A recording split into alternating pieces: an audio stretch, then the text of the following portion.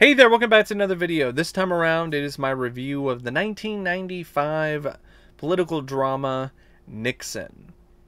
Now, Nixon is a film that, honestly, I had some high expectations for, considering who was involved, with the director Oliver Stone, and another really great cast. And I'm not going to sit here and say that I thought this film was a total failure, but it definitely wasn't a total success either. And honestly, I would say it was pretty mediocre. And considering everyone that was available for this film, and considering how good this film appeared to be on paper, that's pretty disappointing. And I'm not the only one, because it seemed like audiences and critics, when this was released in 1995, had similar feelings. I know Nixon's daughters completely disowned this movie when it came out because of its portrayal of Nixon. They felt it was too one-sided, and I honestly do agree with that. I think that's one of the film's problems, is that Nixon is so villainous. He's so one-sided in terms of his portrayal. He comes across as a cartoon villain half the time, and I think that was a mistake. Also, it's one of those movies that, unlike JFK, really does feel long. JFK was over 3 hours, the director's cut, but it actually went by at a good pace. Nixon moves at a very sluggish pace, and I think a big part of it is because the story of Nixon, his rise to power and then his ultimate fall, is nowhere near as compelling and interesting as the conspiracy behind the assassination of John F. Kennedy. You know what happened with Watergate. Watergate itself and everything that happened with that is honestly kind of boring. And the best version of that scandal was already released at this point in All the President's Men. So there really wasn't much there in terms of the Watergate scandal. So what you're left with is Nixon and his backstory and his life, and there are some moments where it does grab you, mainly because of Anthony Hopkins and his really fantastic performance. He does the best he can to try to make this into something special, and there are some times and some moments where he manages to do that, despite how bad of a hand he was dealt in terms of this screenplay. And there's some moments with the visuals where it does shine. That's where the director Oliver Stone comes into play. I would say his direction in JFK was better. I would say his direction in a lot of other films that he has done in his career is better than Nixon. But I'm not going to say that his direction was bad. It was a solid job. There were a lot of shots in this that were ambitious and well done in terms of different angles. Like he'll have a lot of shots that are off kilter to create a certain mood. He also managed to insert a lot of variety in terms of zooms and pans, and he shot sequences from looking down at Nixon or looking up or looking at him from the side. And there was some really interesting green screening that he did where Nixon would be standing in one place and there would be a bunch of like war footage from Vietnam and bombs being dropped in the background. So the film had some really nice looking visuals at times. There was a nightmarish sequence while Nixon was in the hospital with phlebitis that used a lot of really nice lighting in terms of red lighting and other things to create a very otherworldly and surreal atmosphere. So the film does have a lot going for it when it comes to Stone's direction. I think he's done a better job in other films, like I mentioned, but it's still one of the more consistent things when it comes to this movie. Although there were some times where he was a little too ambitious, and I feel that he tried a little bit too much to try to copy the same style from JFK with the black and white footage cut with color and the different almost documentary style filming techniques, and it worked in JFK, but here it doesn't really work in the same fashion, and honestly comes across like a pale imitator most of the time. The script, though, is really where this film falters the most, by Stephen J. Rivelle, Christopher Wilkinson, and Oliver Stone. And it falters in a fair number of ways. For one, the portrayal of Nixon is not very good. There's not a lot of dynamic to this guy. He comes across as more of a villainous crook, this son of a bitch, this mean, mugging megalomaniac. You rarely see moments where this man comes across as a likable person. So when it comes to his fall, that really affects the pacing of the film. Because when you have a film that's as long as Nixon, you want to be along for the ride in terms of seeing how this man ultimately becomes so corrupted and becomes so evil and becomes such a lying crook. But that's not what happens here. He has these moments where he comes across like a untrustworthy son of a bitch very early in the movie. So you never really have a moment where you honestly sympathize with him that much, because you're like, well, you fucking deserved it, you megalomaniac, you fucking asshole, like you dickhead. And I do feel that that's a problem with the film, and I'm not the only one. There were a lot of people who knew Nixon that were like, what? Like, it was more than just this. Yeah, he had his moments where he was really leaning hard into villain territory, but he also had moments where he was a good speaker. He was a genuinely nice man. There's a scene that tries to show that between him and his daughter, but it's handled so piss poorly that you don't buy it. His daughter's talking about how, oh, I know the real you, and you're the nicest person I've ever met. And you don't even see any of that with his daughter. You barely even saw scenes with Nixon and his daughter to begin with. And this scene shows her hugging her father, and it's shot in a way that makes it look like he's dead inside.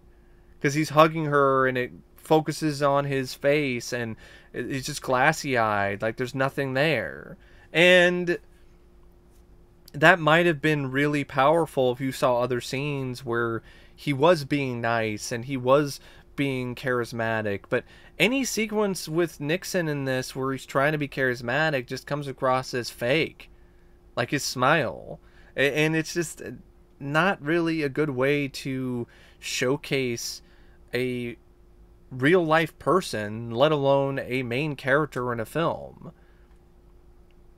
Then you have all these other characters, and a lot of them don't really have very compelling narratives, or they come and they go. They are nowhere near as compelling or interesting to watch as anyone in JFK, for instance. Even the smaller characters in that film were relatively memorable and strong. A lot of the supporting characters in this, I don't even remember their fucking names, despite who's playing them. And then you have the whole stuff with Nixon and his rise to power. And there are some moments where it's a little interesting, especially when it comes to the backstory of his childhood. And that's where it gets a sliver of sympathy, because you do ultimately feel for him, because he lost both his brothers at a pretty young age by tuberculosis, and he's always felt this pressure due to their death to be this hero, to do the right thing, to be the light, and to just be this really hard to come by person. He felt the weight of that throughout his life, and that led to him doing a lot of rash things. It led to him doing a lot of things that ultimately led to his destruction. And I think there is a certain poignant bit to that actual real life storytelling. And there are some moments where, yeah, it does make you feel for him, but even those scenes are a little bit overwrought or not handled very well. I don't care if his mother spoke like this in real life. It's distracting and it's silly to hear Mary Steenburgen speak like she's from Amish country, saying thee and thou, and no one else in his family is speaking like that at all. So I don't understand why the mother of Nixon was speaking like that. Even if that was the case, even if that was how she spoke, change it. You've changed so many other things in this script. You've taken all these other creative liberties to the point where the film opens up with a disclaimer pretty much saying that we made most of this up. And you're still going to leave his mom saying thee and thou like it's Shakespeare or some shit. I don't understand that at all. And the Watergate stuff, it's not as exciting as you think it might be. Because in real life, it wasn't that exciting. So you have that. And that doesn't really happen until like the last 40 minutes of the movie. And I would say the fall of Nixon is the most captivating thing about this movie. And they don't really spend as much time on that as you think. Really only like 30 minutes for a film that's like over 3 hours if you're talking about the director's cut. So I feel that that was a mistake too. Because the whole stuff with his extension of the Vietnam War and him bombing all these different places and dragging things out, and his conflict with the young people who want the war to end, and him meeting with these leaders of Russia and China, it's just not really as compelling or captivating as I think the writers felt that it was. Most of the time, the most gripping scenes in the film, honestly, are little scenes with Nixon and his wife, where you get to see their relationship as it initially blossoms, and then as it withers, and then as it remains strong despite all that these two have been through.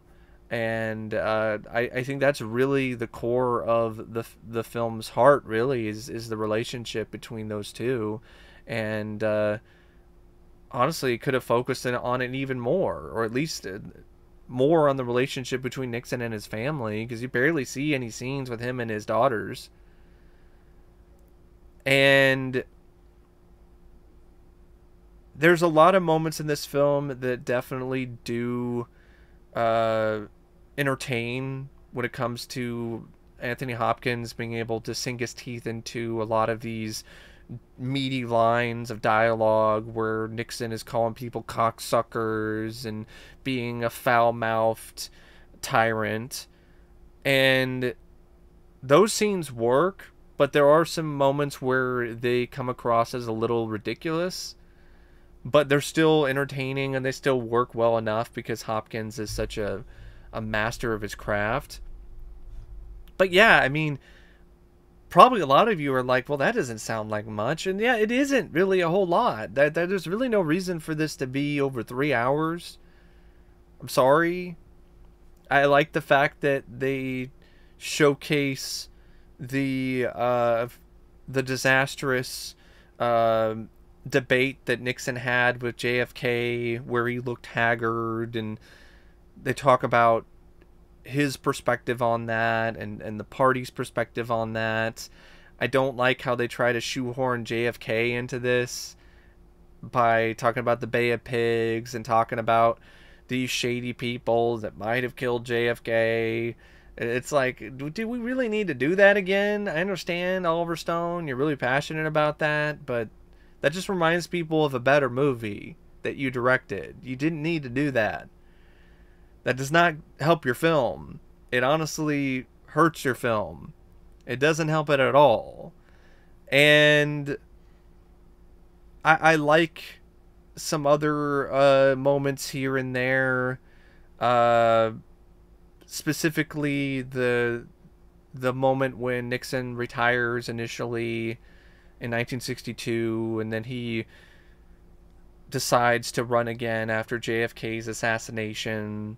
Because I felt that was an interesting part of Nixon's trajectory and a part of his life.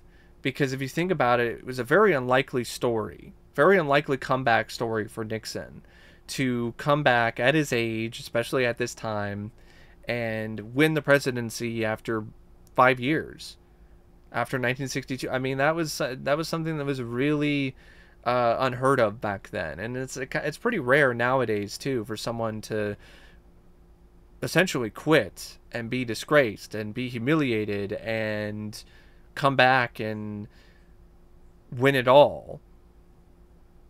And I think they could have focused on that even more to make Nixon an even more likable guy, show him change his personality more. Because there's moments in interviews where I've seen like making ofs of this movie where they're trying to say, well, yeah, this is a moment when he changes his image, and I'm like, that never really happened. I'm sorry, I didn't really buy that he changed his image, because I said that's when he became more cornball like JFK, and I'm like, I didn't really see that.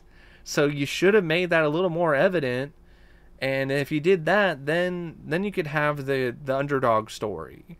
They really should have focused more on the underdog story, a lot more than they did, in terms of him rising to the top of the mountain. Then it would make his fall from grace even more compelling, because you're like, man, like, you had everything.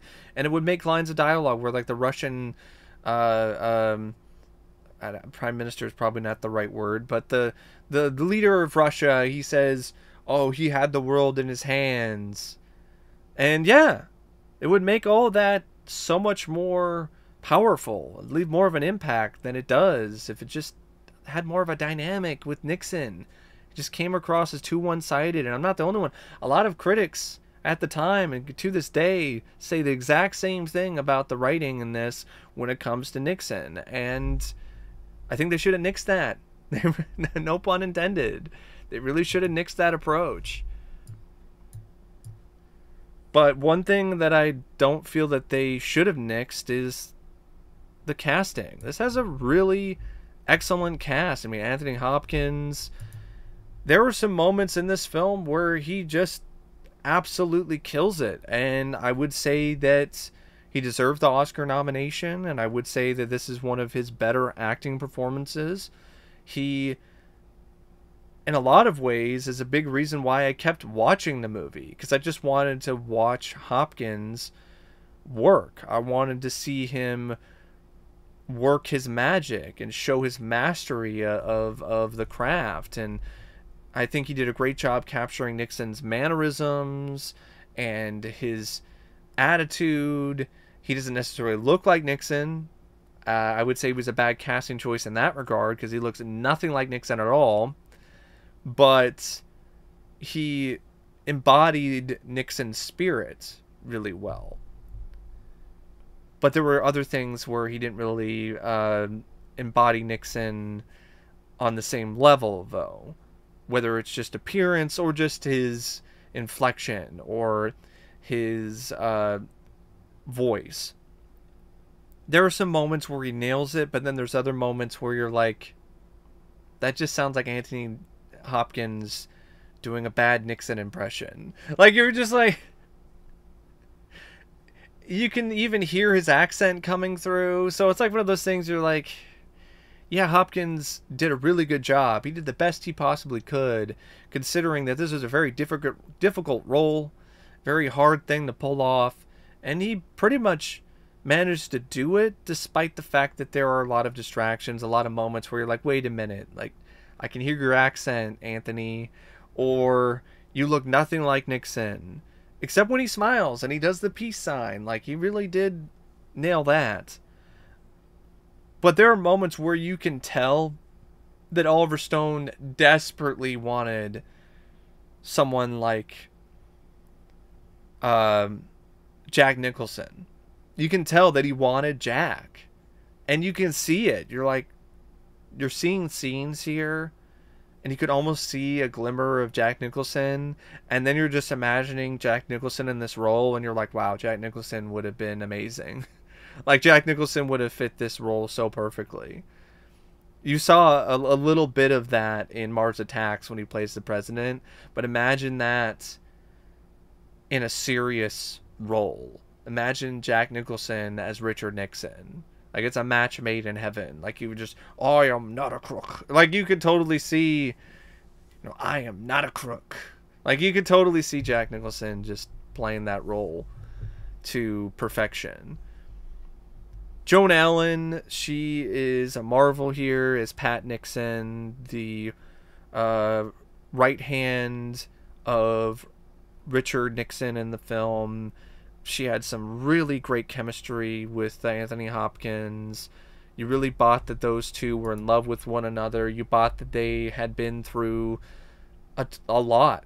You bought that they had been through a ton of different struggles and tribulations throughout their life with one another.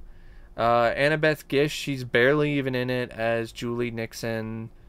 Has a good scene, that one scene that she shares with Anthony Hopkins, but it's one sequence, maybe two.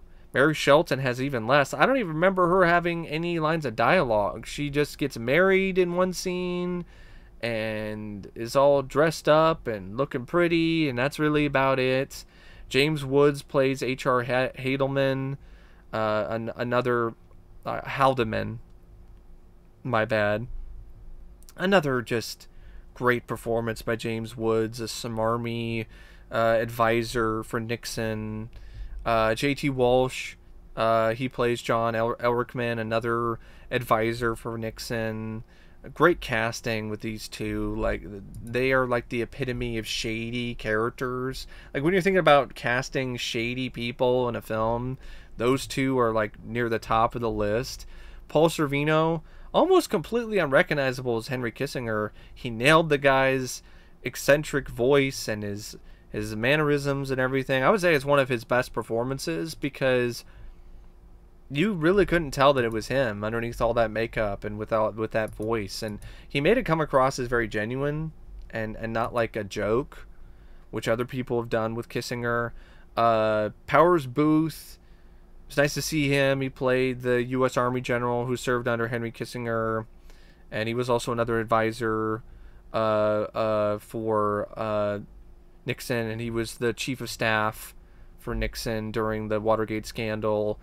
E.G. Marshall, you might recognize him from Creepshow and a few other things. He played John N. Mitchell, Nixon's longtime friend and attorney general.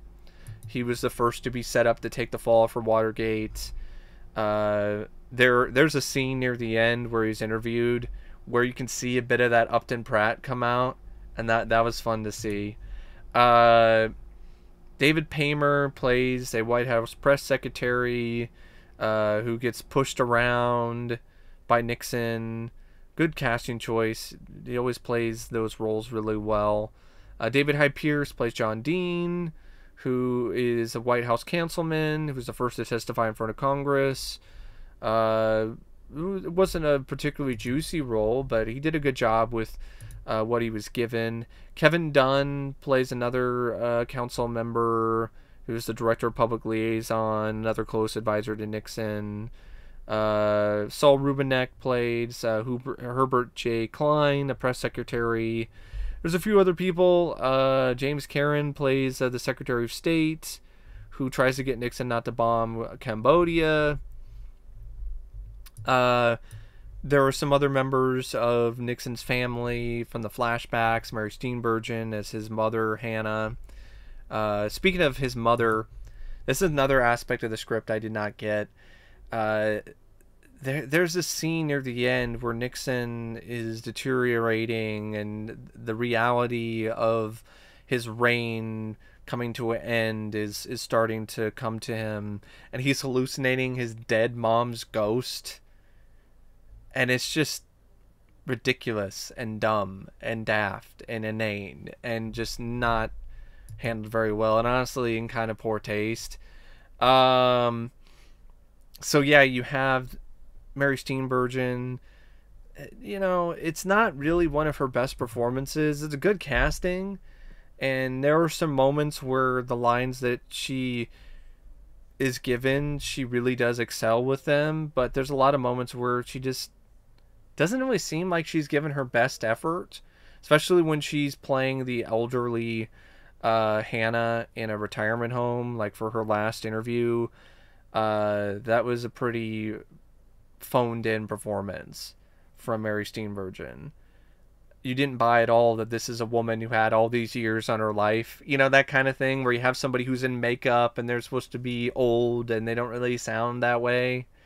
So she definitely could have put a little more effort into it in that regard. And I'm not going to blame her for the these and the thous, but, you know, it's just one of those things where I don't think anyone really could have pulled that off. Tony Goldwyn, he played Harold Nixon, Richard's older brother who dies of TB. Tom Bauer played his father, very stern, overbearing, rough father that he admired. Sean Stone played his younger brother. Corey Carrier played the young Richard Nixon. David Barry Gray played the teenage college age Richard Nixon. And everyone in the family, in the flashbacks, they really held their own well enough. I would say Tony Goldwyn is the one that stood out the most for me. I've always felt he was a terrific actor, and it was nice to see him again. Ed Harris played one of the White House plumbers. He played E. Howard Hunt, the CIA operative who was attached to the Bay of Pigs. And he's the one that blackmails the administration and wants all the money.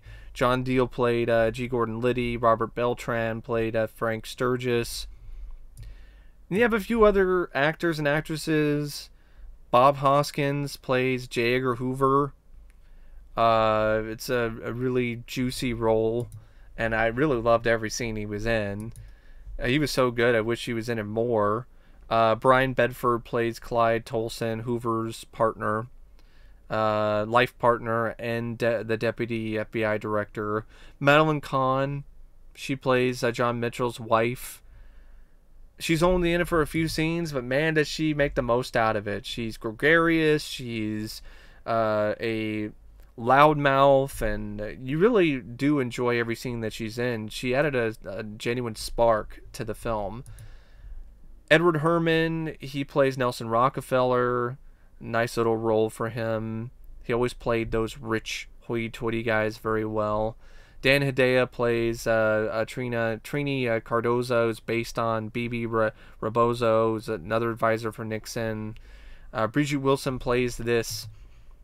I don't think it's a stripper, but she's an escort of some sort, or of a showgirl who has a brief scene with Nixon. Sam Waterston, he plays Richard Helms in scenes that are only in the director's cut, the director of the CIA, and it's almost like he's trying to out mustache twirl Anthony Hopkins with this character.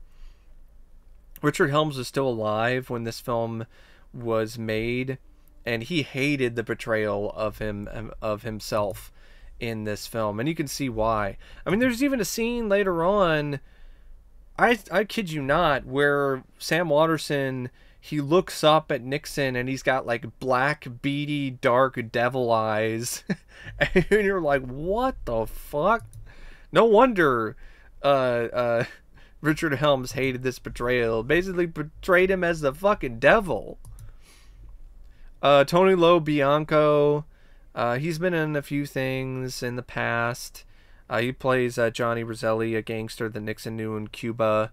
And then only other cast member I want to mention is Larry Hagman, who plays Jack Jones. He's not really a real person. He's just a composite character of all these other billionaires and all these big business guys who are controlling things behind the scenes. He was fantastic. Really enjoyed every scene that he was in. And that's the cast. Like I was saying, it's a great cast. It really is. but it doesn't mean that it makes for a great film. Features some decent cinematography by Robert Richardson. There were some moments where it looked a little samey. Some of the cinematography just kind of had the same flat look to it. There were some other scenes, though, where the cinematography really did shine, and it really did stand out in a good way. That's why I find it to be a decent job. Nothing that's going to make your jaw drop, but some moments are definitely quite impressive and definitely have a nice size and scope to them. Some of the scenes of the White House, for instance, at night, some of the more moments of foreboding nature in terms of what's to come, definitely do leave an impression. The editing by Hank Corwin and Brian Burdan, it's fine as well. There are some moments, though, where it's a little clunky.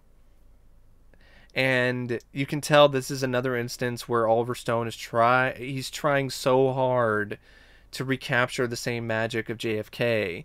And as a result, there are scenes in this that just come across as very choppy, where it came across as very fluid in that film. The style here doesn't really have the same effectiveness, so there are moments where you're just kind of confused. One scene in particular has Nixon speaking to these protesters at the Capitol in front of the statue of Abraham Lincoln. And so he's speaking to these protesters, and there are scenes that are intercut throughout this conversation that shows him just standing and staring up at the Lincoln Memorial, and it's kind of insinuating that they're not even there. So it's all in his head, and he's just crazy at this point. He's so mad with power that he's hallucinating this conversation with these protesters. And I don't think that was the intent. And that's why the editing is very and just there for me, because there are moments where it's top notch. It really is terrific. The way that it cuts from war footage to Nixon's speeches or so on. But then there's other moments where it's like, what the hell is going on? And that's a problem for sure. I should not be thinking that Nixon is completely off the deep end when he's supposed to have a serious scene where he's talking with these protesters, and that's when he realizes that the government is out of control. It's a wild animal, and he can't tame it. The score is by John Williams. He's another holdover from JFK, and there are some moments of brilliance, but for the most part, it's just another just so serviceable affair. Just like so many things about this film, it's just mediocre. It's not really a score I would listen to that much, or one that I would say it has a lot of notes that are really going to stick with you. In fact, there are a lot of other scores that he's done previously that have notes that are very similar to what's in this, and those scores were better. So it kind of felt like he was kind of going through the motions too with this score. And it's a film that definitely does drag, because you don't really get that invested in the story. You don't really care about Richard Nixon to a certain degree, especially near the end. You're just like, just get through the Watergate thing. Just have him sign the paper where he is resigning the presidency so this slog could end. Because, like I said, there's not a lot of moments where you really see this man as somebody that's inspiring, or somebody who has a lot of dynamic to him, a lot of layers. And as a result, so much of the film just becomes stale and just becomes boring and dull, despite everyone's best efforts. And the theatrical version was 192 minutes. The director's cut is 212, and that is really a hard sit. It took me a couple days to finish it because I was just nodding off. And that's not a good thing at all. But despite the fact that I was nodding off a few times, despite the fact that I have a fair amount of issues with this movie, I don't think it's a bad film. I don't think it's a movie that was completely worthless. I don't think it's a film that was a total failure. Like I said, there were things about it that I really liked, things about it that really did exceed my expectations or excelled in general. But I can see why this is a bomb. It cost 40 million, 44 million, and only made 26 million worldwide. So it was a pretty significant bomb for Synergy. It was one of the final nails in that studio's coffin, and it also put another nail in the coffin of Hollywood Pictures, because it was a hyped up film. It was Oliver Stone's follow up to JFK, and it just had all the ultimate impact uh, of a balloon that had the air slowly let out of it in front of a massive audience. And by slowly, I mean like there's just a little pinprick, and then it just slowly lost air and deflated. And then by the end of it, it's just this empty piece of plastic, this empty campaign balloon. It might as well have been a Nixon campaign balloon that just slowly lost air throughout the entire running time. But anyway, I don't know what else to say about Nixon except thanks for watching my review. And as always, I'll see you later. See ya.